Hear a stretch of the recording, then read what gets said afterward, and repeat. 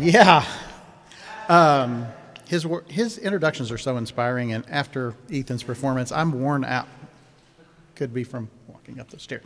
Anyway, I have gotten some requests for some poetry for the last 2 weeks, and one of them was to write a poem about Doctor Who. You got any Doctor Who fans out there? Cool. Okay. So I did write a poem about Doctor Who, and I had this issue with costuming and wanting to costume. So I thought, you know what? Tweed coat, bow tie, because bow ties are cool. And I got the ensemble together. I put on a pair of slacks, tweed coat, the bow tie, and I looked at myself in the mirror and I went, I look like I live in a van down by the river. So it was a fail. And so I took all of that off, and I started thinking. I was watching this movie, Confessions of a Dangerous Mind, and it is about Chuck Barris.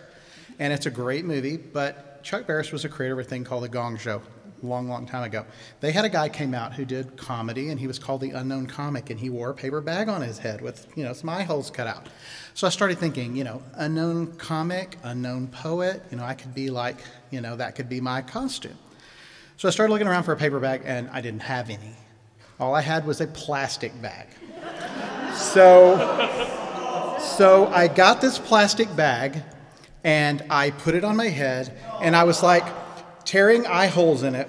And you know what? Those things will freaking bust in a second if you're carrying something. But if you're trying to tear specific eye holes in them, I put this thing on my head, and I was thinking, if I had a chainsaw, no. If I had like gloves with hypodermics, no, that wasn't going to work. I felt like Jonah Hill in Django Unchained. I was like, can I get another sack? It was so horrible because I just couldn't get them right. And so I had this sack on my head, and I'm like twisting it around, trying to like tear the eye holes in the right position because I wear these glasses, right? And it's really tough.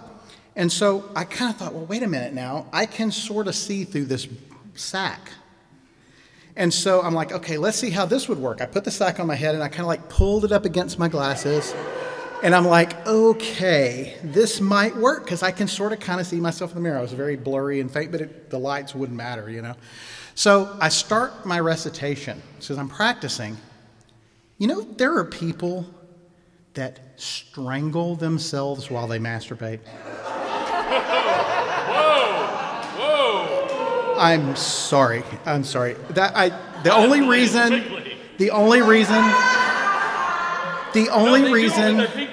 Sorry. Okay. I apologize. The only reason that came to my mind was because it's what I heard these two paramedic guys talking about when I woke up in the back of the ambulance. And I was like thinking to myself,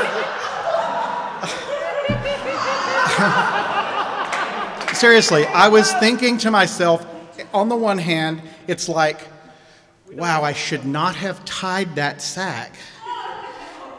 And then I was thinking, God, what sick things for these guys to be talking about. I mean, when you're a paramedic, you probably see a lot of the seedier side of life or whatever, and I'm thinking, wow, these guys, this is what they talk about in their off time or whatever. But I'm thinking, no, I'm getting pissed because it's like, this is not their off time.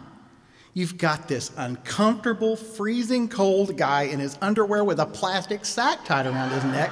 It's like, I know, right? It's like, pay attention to me.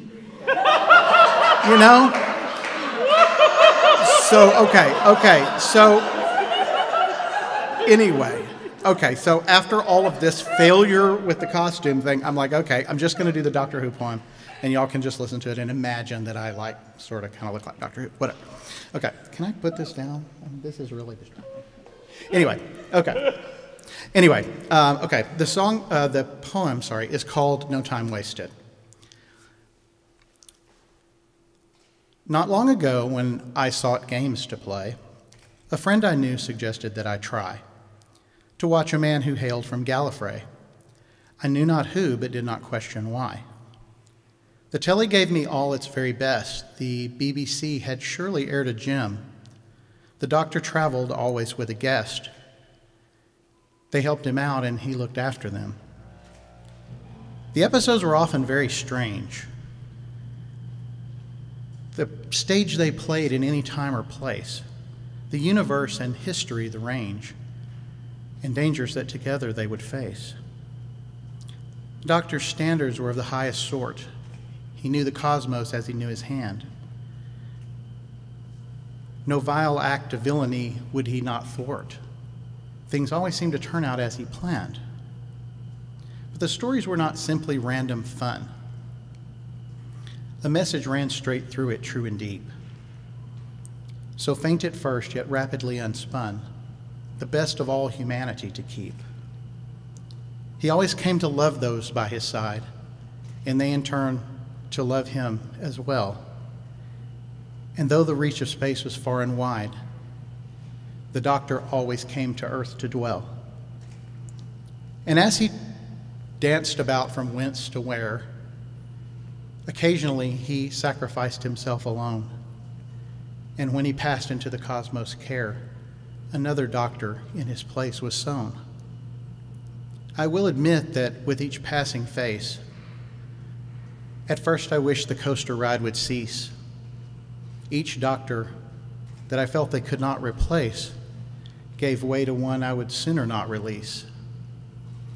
I know the show is one of stories told. The fiction reigns and science is suspect. But as the heart and soul of it unfolds, it's grown to have my absolute respect. So if you have some time you find is free, the simple thing I'd ask for you to do, grab your remote and turn on your TV and watch the doctor known as Doctor Who. Thank you.